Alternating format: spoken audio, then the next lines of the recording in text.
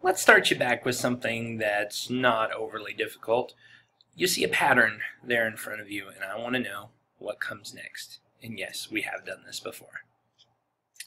In this video, you're going to be describing the graph of a linear function in terms of an initial value and a rate of change. And the thing you have to understand about this video is that I'm not setting you up for learning how to do any particular type of calculation, but rather this video is just to help you understand what a linear function is. The purpose is to install knowledge into your head, not to practice any mathematical technique, which means your focus needs to be on its A game for this video. So a linear function describes a relationship in which one variable changes at a constant rate compared to the other variable. And by the way, if you completely understand a linear function from that definition, bravo, as a student, you have a bright future ahead of you.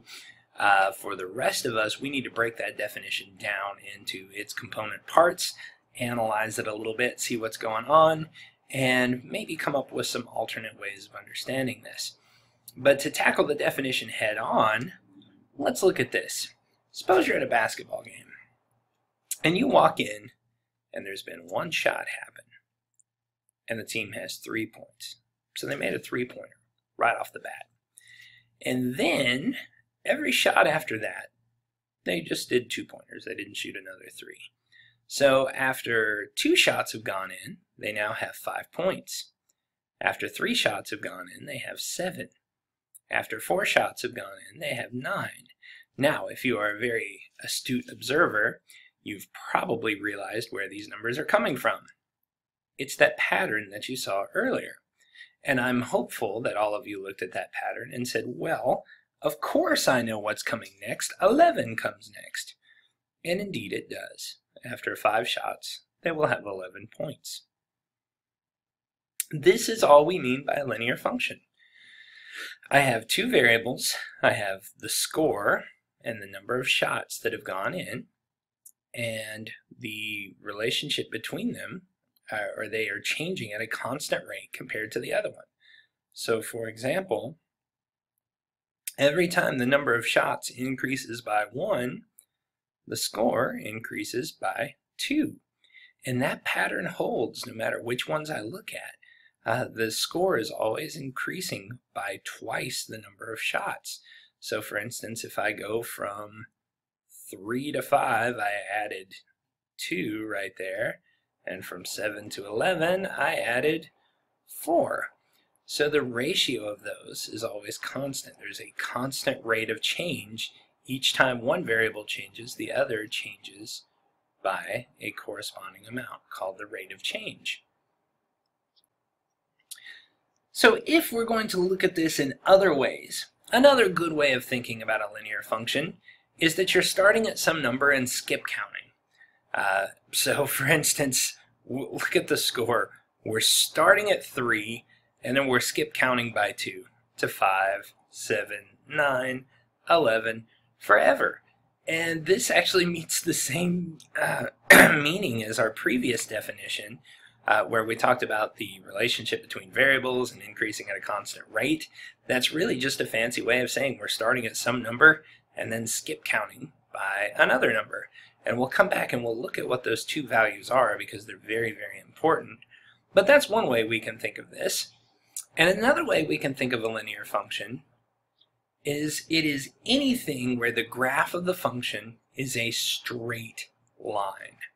So for example, if I graph these points, 1, 3, 2, 5, 3, 7, 4, 9, and 5, 11, I can very plainly see that if I were to connect those, they make a straight line.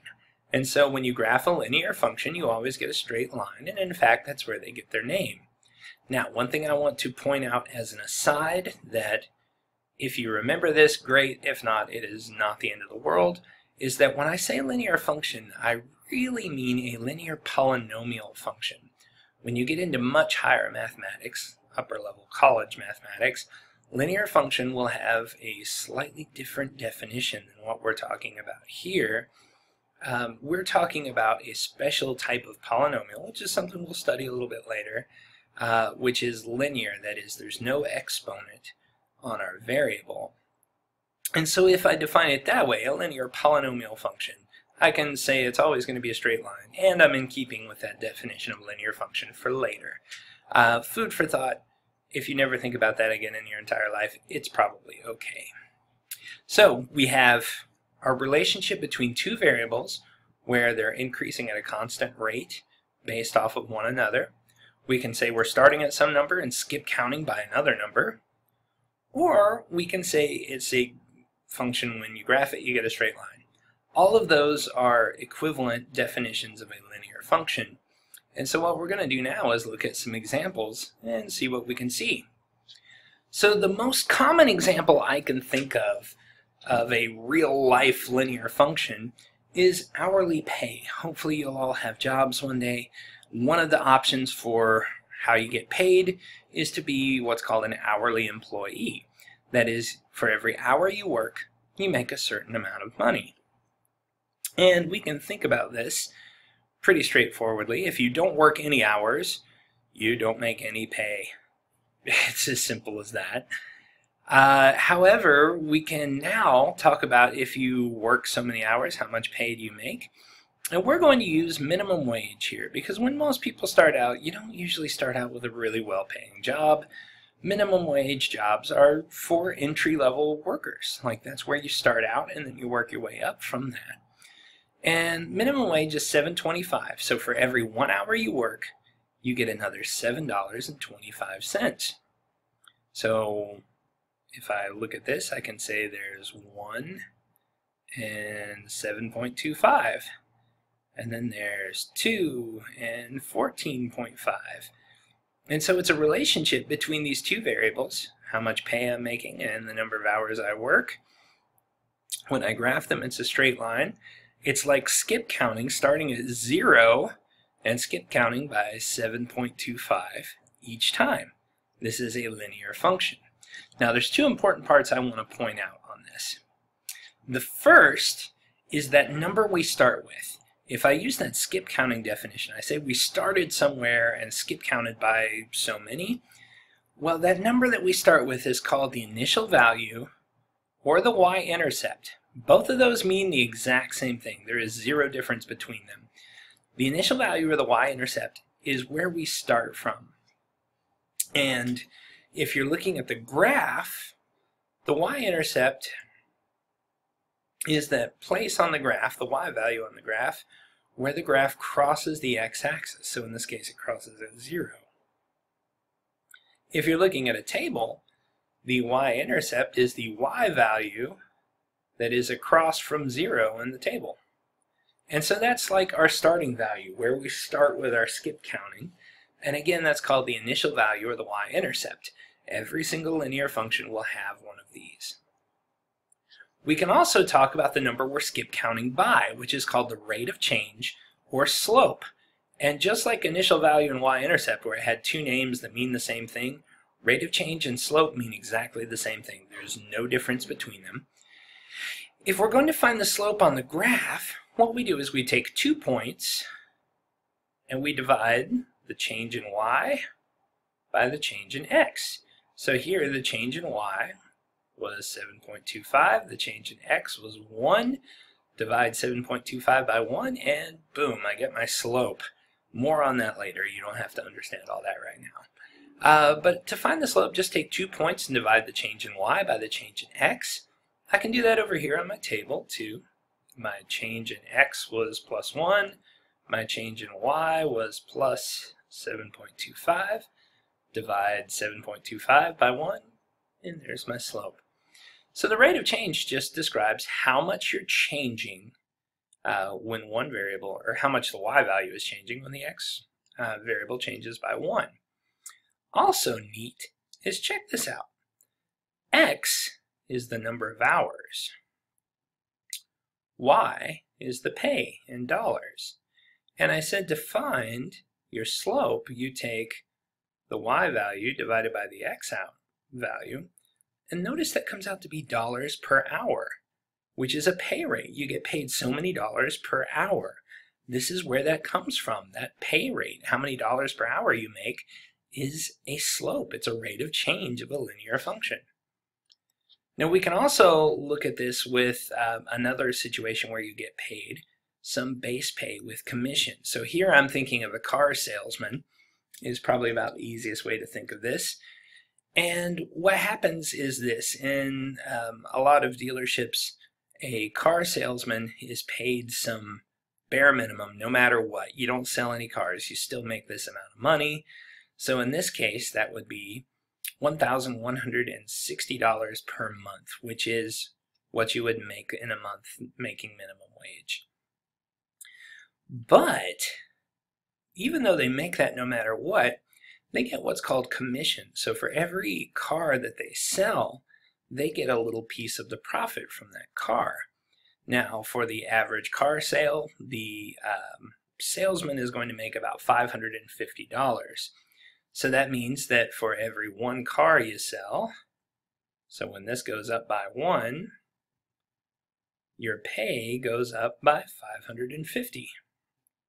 And so the more cars you sell, the more money you make. And we can see that if we plot that out, it is a linear function. We're starting at 1,160 and skip counting by 550 to get to the next value. And so there we have our initial value, the 1160, and we have a rate of change plus 550, and it meets all our definitions.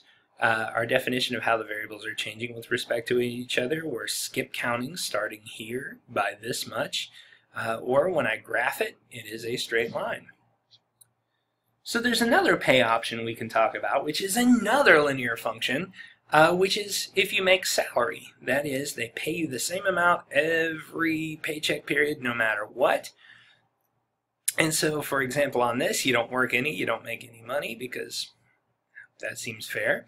And then every month, they pay you $4,000 no matter what.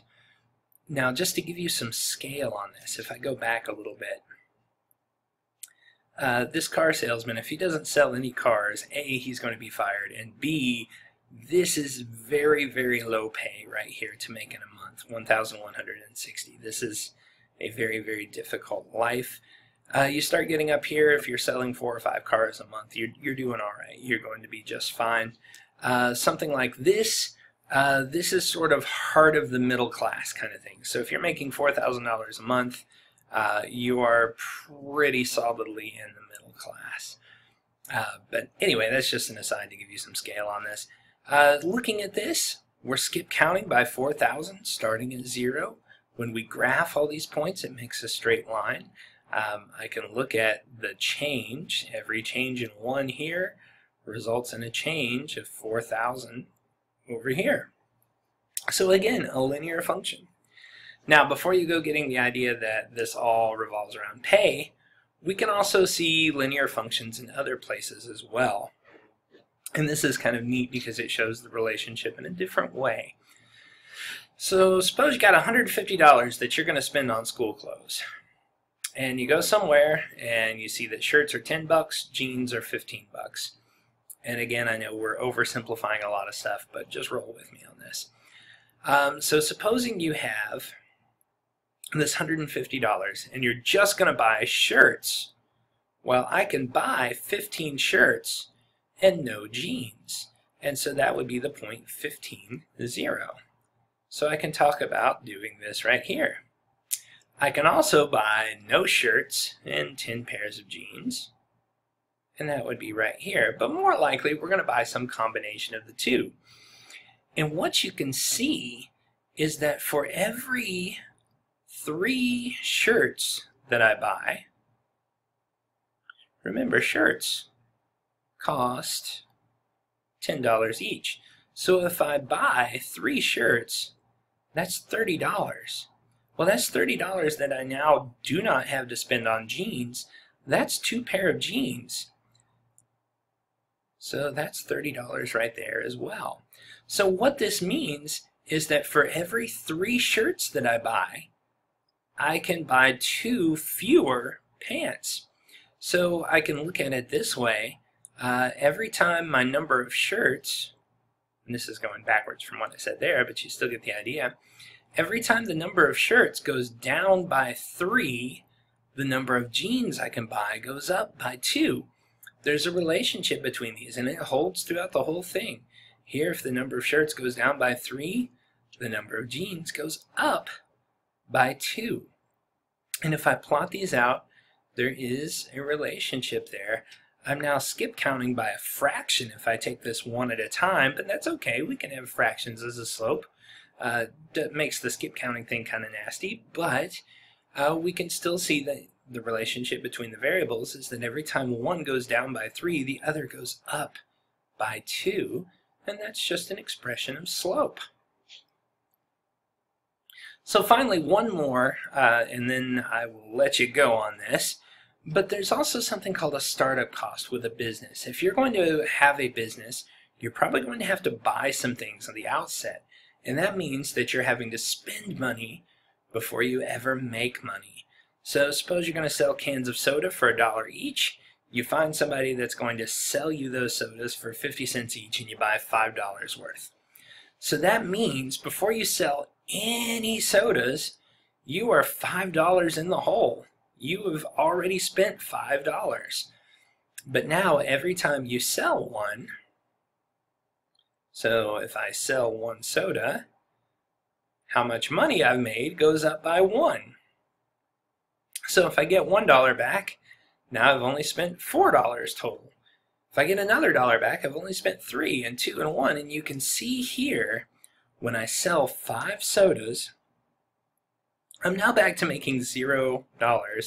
This is called the break-even point. So this is the point where I've made my money back from the startup cost, and now every can of soda I sell after that, I'm making money. So if I sell that 6th can of soda, I've now made $1 on this. If I sell 7, I've now made $2, and so on and so forth. So what I want you to see is that these linear functions actually occur in life. We can describe them as being a relationship between two variables where when one increases, the other increases at a constant rate. Or we can describe it as starting at some point and skip counting by some value.